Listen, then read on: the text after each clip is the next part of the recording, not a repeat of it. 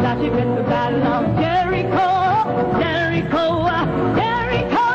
Now she been the battle of Jericho, and the walls came tumbling down. You may talk about the men of Gideon, you may talk about the men of Saul, but they're not like the good old Joshua, the battle of Jericho that morning.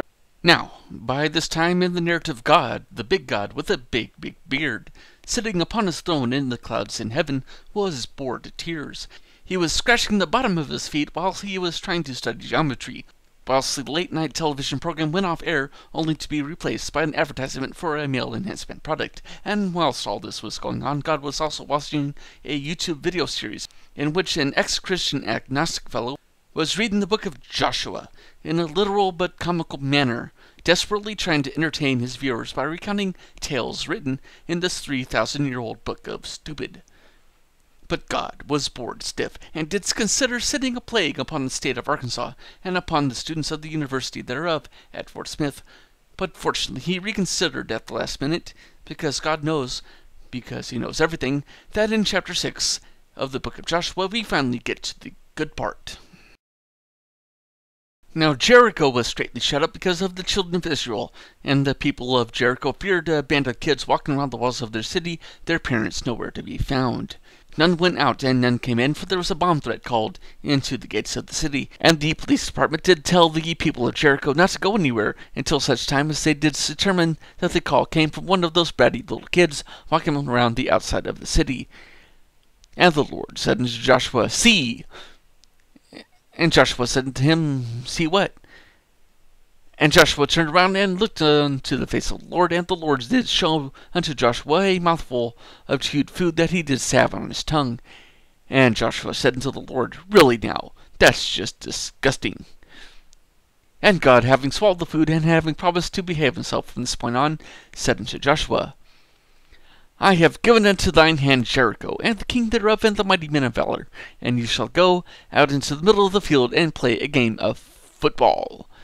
And Joshua answered and said unto the Lord, "And what kind of football would that be? European football, or real football?" And the Lord said, "Why, European football, oh bloody hell, just play soccer." "And ye shall compass the city, all ye..." Hey, are you writing this down? Get out your notepad and pen and start taking notes. It's imperative that you do this exactly the way I tell you. And Joshua said, "Oh, I'm sorry, where did I put my notepad? Oh, here we go. Continue, please." And God said, "Very well. Compass the city, all ye men of war, and go around the city once. And thou shalt do this on foot, in that thou shalt not have access to tanks, Humvees, or armored personnel carriers. Thus shall you do 6 days. And 7 priests shall bear before the ark of the Lord 7 ram's horns." Wait, said Joshua. "Is that 1 horn apiece, or 7 horns for each of them? I need these types of details, so that I may get this exactly right." But the Lord did not answer him. "On the 7th day ye shall compass the city 7 times, which is an awful lot of walking, such that all the soldiers shall complain that their feet hurt, and the rucksacks are digging into their shoulders.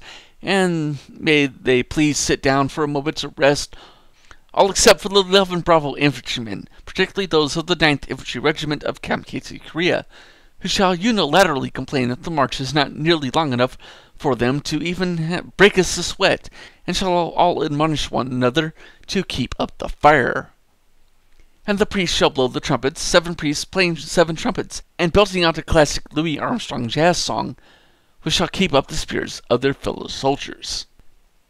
And just like a Kenyan marathon runner who gave the white guy a 2-hour head start just to be nice to him, it shall come to pass that when they being the priests at this point, make a long blast with the ram's horn, having finished their Louis Armstrong jazz set, and when ye hear the sound of the trumpet, all the people shall shout with a great shout, for the music was fantastic, and they shall want the priests to play an encore. And in a completely coincidental happenstance unrelated to the jazz concert playing in a venue outside the walls of Jericho, that an earthquake shall suddenly occur, and the walls of the city shall fall down flat, and the people shall ascend, every man straight before him. For they shall attack the city of Jericho at the time when they are the most vulnerable, and at no time shall they question whether it is moral to attack and kill innocent people when they should be sending in medical professionals to help attend to those who were injured in the earthquake.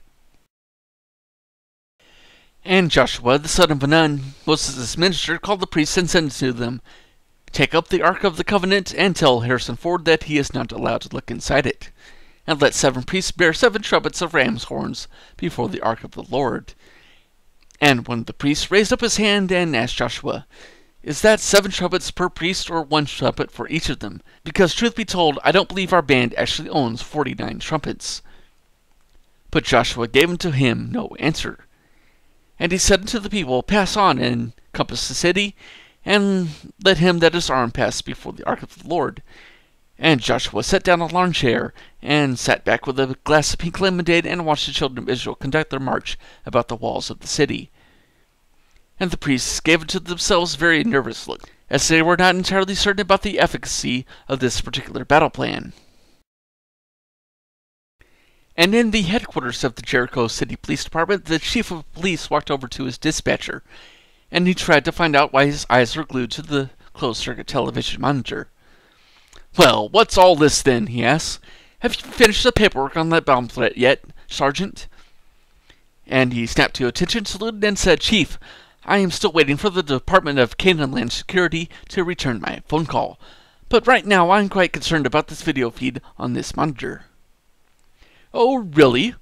Whatever could be going on that might be more important than the bomb threat? The people of the city are still shut up, and none can go out, and none can enter in. Get on that!" Now, as they were walking over to the monitor, we see that on another television, the Kenyan runner was about to overtake the white guy, for he was not running nearly as fast and would ultimately lose the race regardless of his 2-hour head start, and it came to pass. When Joshua had spoken unto the people, that the 7 priests bearing the 7 trumpets of ram's horns passed on before the Lord, and blew with the trumpets, and the ark of the covenant of the Lord followed them, and Harrison Ford and Gimli the dwarf and 2 German Nazis followed after the ark. And Harrison Ford did tell them to keep their eyes shut. And the armed men went before the priests that blew with the trumpets, and they had flags flying, and boots stamping on the ground, and the infantrymen did show all the other stupid pogues how to conduct a proper tactical road march. And the rearward came after the ark, including the cooks, the medics, the fuel trucks, the pencil pushers, the mechanics, the visiting senator, the old lady selling fresh food out of her trailer, the priests going on, blowing with the trumpets, playing an upbeat Louis Armstrong song. And the soldiers were all thoroughly entertained. And Joshua, sitting on the lawn chair, had commanded the people, saying, "Ye shall not shout nor make any noise with your voice, neither shall any word proceed out of your mouth until the day which I bid you shout. Then you shall shout." So the soldiers marched on, giving each other hand and arm signals, written messages, smoke signals, email messages, semaphore flag waving, and Morse code signals with the portable Aldous lamp. And in this week did the only Israeli mime in recorded history do very brisk business. So the ark of the Lord compassed the city, going about at once, and they came into the camp and lodged in the camp in a roadside motel for $35 a night. And Joshua, the son of Nun, rose up early in the morning, ate breakfast, and read the newspaper article about the fantastic jazz festival that was in progress outside the walls of Jericho, and decided to keep it up for, say, a week or so, and perhaps they should close out the festival with a gigantic explosive bash at the end of the week. And he told this idea to the priests. But the priests objected to the idea, for if the soldiers were to march around the city every day for 7 days, then most assuredly one of these days would wind up being the Sabbath day. Surely to work on the Sabbath day violates the law of Moses. But then they reconsidered, for in the book that already violates the commandments not to murder, not to steal, not to bear false witness, to work on the Sabbath day really wasn't that big of a deal. And the priests took up the ark of the Lord, and Harrison Ford told the people to avert their eyes.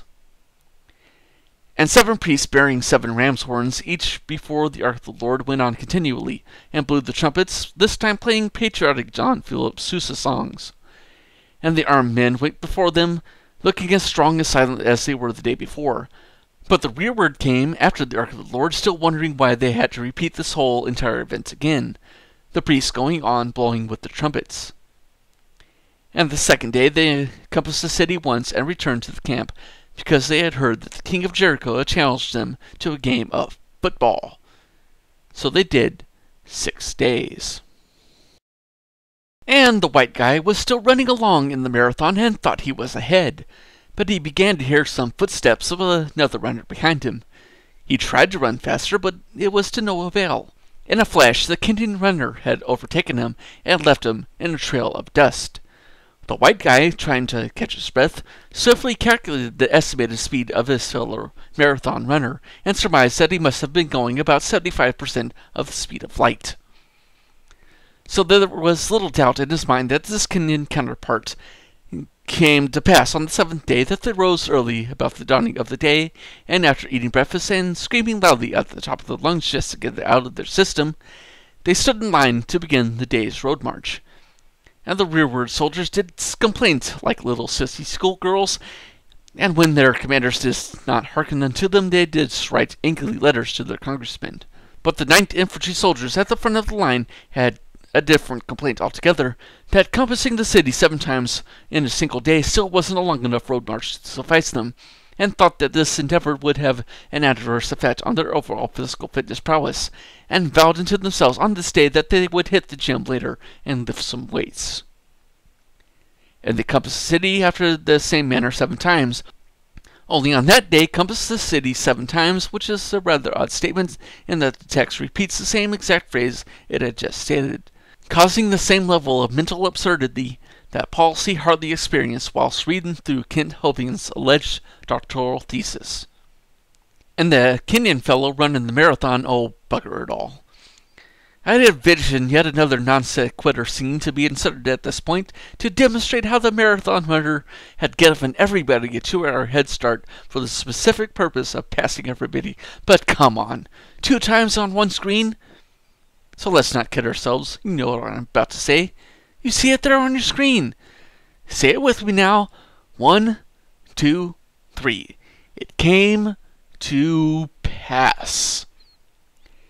At the 7th time, when the priests blew with the trumpets, which somehow was completely different from every other time they blew the trumpets during this entire chapter, perhaps they were playing a different song, I don't know, Joshua said unto the people, Shout, for the Lord hath given you this city. And the city shall be accursed, even it and all that are therein, to the Lord. And it shall be one of those places that shall consist of grey dilapidated buildings set in a foggy background, with trees with no leaves, and a few crows flying about hither and thither. And an old skinny farmer shall stop Fred in the mystery machine, and tell him and his friends to leave the city at once, for there is a curse on it. And Fred shall say to the others in the van, Well, gang, it looks like we have a mystery on our hands. And Scooby-Doo shall say that he'll do it for a Scooby snack. Only Rahab the harlot shall live, though in other parts of this overall book of stupid it shall say that harlot shall be stoned to death. But in this case, she shall live, she and all that are with her in the house, because she did hid the messengers that we sent, even though we actually sent 2 spies, Barrett and Cloud, who by no definition at all whatsoever ought to be identified as messengers. And ye in any wise keep yourselves from the accursed thing, lest ye make yourselves accursed, when ye take of the accursed thing, and make the camp of Israel a curse, and trouble it, which doesn't mean a whole hell of a lot right now, but shall become more important in later chapters. And the Lord shall be pleased with me that the word accursed was repeated enough times in this verse. But all the silver and the gold, and vessels of brass and iron, are consecrated unto the Lord. They shall come into the treasury of the Lord, so that this military operation may ultimately pay for itself. So the people shouted when the priests blew with the trumpets, because as everybody knows, good soldiers never show emotions unless they are ordered to do so. And it came to pass, oh bugger all if I'm going to do one of those scenes again. When all the people heard the sound of the trumpet, and the people shouted with a great shout, and there was, quite incidentally, a great earthquake from the tiny, imperceptible fault line that seismologists say exists in the Palestine area, and the wall fell down flat. And certainly that's how it happened, that the wall fell down like a drawbridge, allowing the Israelites easy access to the city, instead of crumbling downward into a heap of rocks that the soldiers would have to climb over. And of course, any archaeologist would take you directly to the historical site and show you that the evidence shows that this event happened exactly the way the Bible describes. So the people went up into the city, every man straight before him, and they took the city, and absolutely no one thought that what they were doing was obviously objectively immoral, that any person in the right mind would send in doctors to help the wounded, as we have previously described. But of course, God commanded them to do this, at least that's what Joshua told them, so anything that God commands must therefore be moral. And of course, as everybody knows, the Bible is the ultimate source of morality, full of transcendent statements such as to honor one's mother and father and not to kill. And this means that if the Bible is to be taken literally, the following is one of those verses that either doesn't actually exist or contains a command that we are all supposed to follow, even in modern society. And they utterly destroyed all that was in the city, both man and woman, young and old, and ox and sheep and ass, with the edge of the sword. I'm not even going to make a joke about this verse. To be perfectly honest, there's nothing to joke about. What am I supposed to say? How am I supposed to dress this up and make it look pretty? It's one thing to mock these allegedly holy scriptures by reading these verses in a comedic manner. But in this case, and I'm sure this is not the only verse like this in this book of stupid, when we can toss out the Bible altogether, just come to terms with what this verse actually says. They utterly destroyed everyone, men and women, young children, elderly people, and the cattle. They didn't just kill the soldiers who would, quite understandably of course, be standing by to defend their homes. They also killed innocent people within the city in an act of unmitigated hatred and intolerance for other people. And what excuse do people use? What is the apologetic argument? God told them to, therefore it was moral. The problem is, of course, that you religious people don't even read your own Bibles. Well, anyway, on to more positive verses, as if there was anything written in this book of stupid of any redeeming value. But Joshua, the son of Nun, had said unto the two men that had spied out the country, Beard and Cloud, now promoted to the status of messengers, Go into the harlot's house, and be sure to ask her how much, and bring out thence the woman and all that she has, as you swear unto her. And the two men that were spies, Beard and Cloud, went in and came into Rahab's house, which was fairly remarkable at this point. After all, if the Bible is to be taken literally, and Rahab's house was on top of the wall, as it says in chapter 2, and the wall just fell down flat, that this means that Rahab's house was now hovering in mid-air with nothing underneath it. And they brought out Rahab, and her father and her mother, and her brethren, and her next-door neighbor, and the milkman, and the pet goat, and the mysterious man in the green silk cloak, and the customer that happened to be calling on Rahab's services at that particular time, and all that she had, and they brought them out her kindred, and let them without the camp of Israel.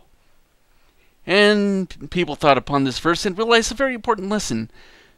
The very best way to earthquake-proof one's home is to tie a scarlet ribbon on the outside of one's window. And they burnt the city with fire and all that was therein, which doesn't seem to be a very effective method of destroying a city made mostly of stone. I mean, haven't these Israelites ever played Pokemon? Only the silver, the gold, and the vessels of brass and iron they put into the treasury of the house of the Lord, so that the military operation may pay for itself. And Joshua saved Rahab the harlot alive, and did tell her which tent was his, and how much he was willing to pay. Hint, hint. And her father's household, and all that she had, and she dwelleth in Israel even unto this day, for she is a 3,000-year-old Nant El Druid from Darnessa city, because she hid the messengers or spies, which Joshua sent out to spy out or deliver a message unto Jericho. And Joshua adjured them at that time, saying, Cursed be the man before the Lord that rises up and buildeth this city Jericho, no matter how skilled the architect is, or how modern the new buildings will be. He shall lay the foundation thereon in his firstborn, and in his youngest shall set up the gate of it. Now, this may not make much sense to many people unless they realize that this means exactly what it seems to. They buried young children alive in large pottery jars built into the walls as they were building them. Yes, this is an act of human sacrifice. So the Lord was with Joshua, and his fame was noised throughout all the country, as all the people talked about the outdoors jazz festival that was interrupted by a giant earthquake. And the Kenyan runner easily crossed the finish line once again in record time. He then stopped, checked his watch, and determined that it was time to go grab a quick bite to eat, as the marathon was so easy that he barely even broke a sweat. The white guy, far behind him, eventually crawled to the end of the track, trembling with pure exhaustion and barely able to hold his head up, as he finally crossed the finish line 2 hours later. Up to the walls of Jericho, smart gone in and hang. Go below them, a hard time dies your way. The battle is in my hand. Hallelujah. And that the text repeats the same exact phrase it had just stated, causing the same level of mental absurdity that Paul C. Hartley experienced whilst reading the causing the same level of mental absurdity that causing the same level of mental absurdity that causing the same level of mental absurdity that causing the same level of mental absurdity causing the same level of mental absurdity that Paul C. Hartley experienced whilst reading through Kent Hoving's alleged doctoral thesis.